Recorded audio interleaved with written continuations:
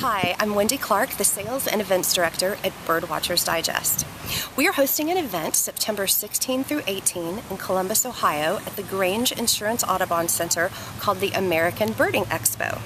The American Birding Expo was started because of an event in England called the British Bird Fair, where they gather over 30,000 people annually now. It's been going on about 30 years to come to this event. And there was not an event like this in the United States, so a few years ago my colleagues and I at Birdwatchers Digest, and Bill Thompson III in particular, the founder of the event, got together and we decided to try to do this big American Birding Expo.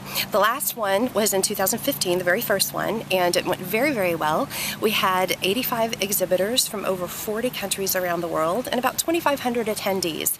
It's a free event, and we call this the world of birding in one place. We know that over 65% of the people coming to the expo want to learn about bird watching all over the world, so there are birding exhibitors there from countries like New Zealand and China, Central America, South America. Every continent will be represented at the American Birding Expo. We also have all of the major optics companies represented there, as well as Backyard Birding. Wild Birds Unlimited is one of our sponsors. They will be there.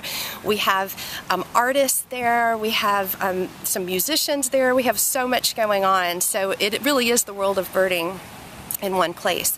We also have some other special events going on. We have things called spotlight presentations, where there will be 20-minute presentations given throughout the event from all of these different countries and people visiting from other places. So you can come for free and hear a talk about birding in Australia, or birding in Ecuador, or birding in Argentina. So that'll be great if you guys could come on out and catch a free talk and meet some people from around the world. Also, we're going to be having a bird club forum, a networking forum for bird clubs all over the United States. And the purpose of this is not so much instructive as it is networking. It's for bird clubs to gather together to share helpful information about ways to plan succession planning and how to manage websites and how to manage volunteers. And so there will be a panel of professional bird clubbers from all over the country there to help with that, and we'd encourage you to come on out and bring your bird club with you, or a representative from your bird club, and share and gain some great ideas to take home to your local bird club. But we'd like to invite everyone to come. Again, it's a free event. We do ask for a $5 conservation donation at the door, and those conservation dollars go to 3 different wonderful conservation efforts. The international conservation effort is for the hooded grebe in Argentina, to save that bird and its habitat, and that's through BirdLife International.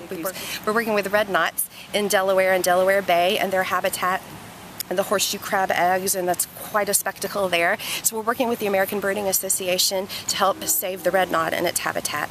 Our local conservation effort is right at home at the Grange Insurance Audubon Center here in Ohio, and that is to help young urban naturalists get educated and have equipment and funding for birding and bird watching right in inner city Columbus. So we hope you'll come out. We hope you'll check it out. Again, it's free. It's a beautiful weekend to be in Columbus, Ohio. There's not an Ohio State football game that weekend, so we made sure of that, but we're expecting well over 3,000 attendees this year, and we sure hope you'll be one of them. Thank you.